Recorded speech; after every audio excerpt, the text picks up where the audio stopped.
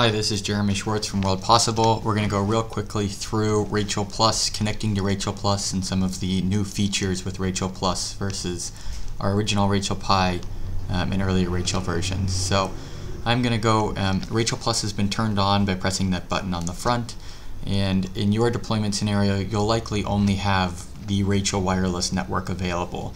I'm in an office building, so there's lots of wireless available, but in most of our deployments, you're obtaining Rachel because there is no internet. So there usually is only just Rachel to connect to. You can connect via a tablet, a laptop, a desktop, really any device you want, and sometimes it'll take a little longer to connect to Rachel because your computer's out there looking for the internet and it's not going to find it. So it's connecting to Rachel right now. You'll see it's connecting.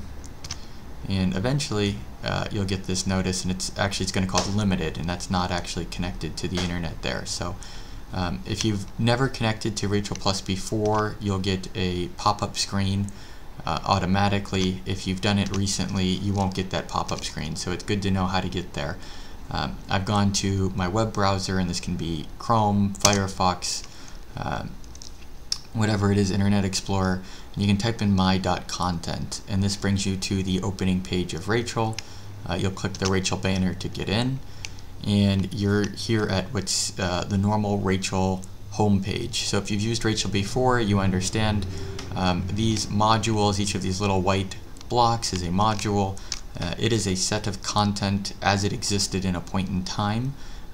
If you're still a little hesitant on what that means, it means I can only connect to the content that's already installed on Rachel.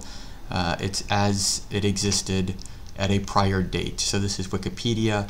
This is exactly what Wikipedia looked like on May 2nd, 2015. If you'll notice, today is about 4 or 5 months after that. So World Possible makes copies or collects copies of these websites and packages them together so that you can access them without needing to have any internet around to you. So most of this content is pretty usual for people who have used Rachel before.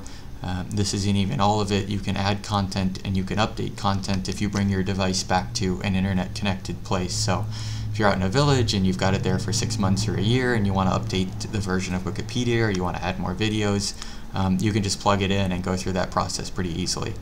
Rachel Plus does have this nice feature called local content. When I click it, this will enable teachers or administrators to load content easily onto the device for other students to access it. So this is the student view. You can set up, a teacher can set up lessons or content to be viewed that particular day. A teacher enters their username, which has a default of teacher and a password default of teacher. And from here, they're able to upload content. So if they want to manage the library, they click library. They can click this upload content, and then they can either use this Dropbox-like function to go ahead and upload a file, and they can name that file Math 3, and this can be 11-12 math exam for period 2 or 3, and they can tag it with their name so all their kids know how to quickly find content.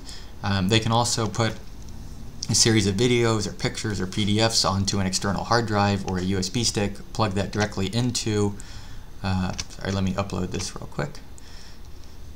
They can put it onto the USB stick, they can plug it into Rachel Plus, and then Rachel Plus will go, it'll find that USB stick, and it'll find all the content. So if they wanted to bulk upload, that's a very easy way to do it.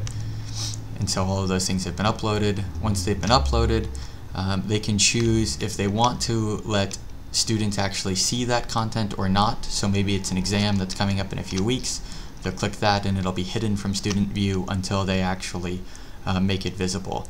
If they've got something they want to teach the next day or they want students to focus on when they're in classroom, they can make it featured content. So I'm going to log out of the teacher view. So I'm now back at a student view. And so now a student can see that content that the teacher has made featured. They can also go to the library and find all the other content that is available for view. This isn't showing the content that was hidden. So that's the basic overview of the teacher portal. You can also view the administrator portal here. That's got a username of admin and a password of Rachel with a capital R and then +1.